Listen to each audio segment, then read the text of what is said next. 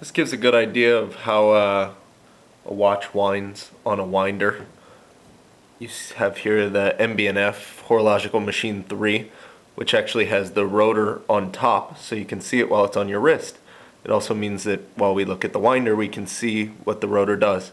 So you basically see that the weighted part of the rotor stays down for the entire time, and the rest of the movement turns below it. So it's continually winding the winding barrels.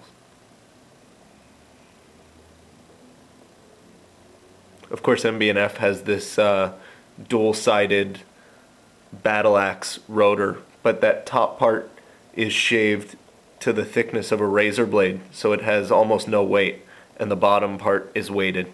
So that's why you see that it keeps the same orientation on the winder for the whole time while the watch turns around it.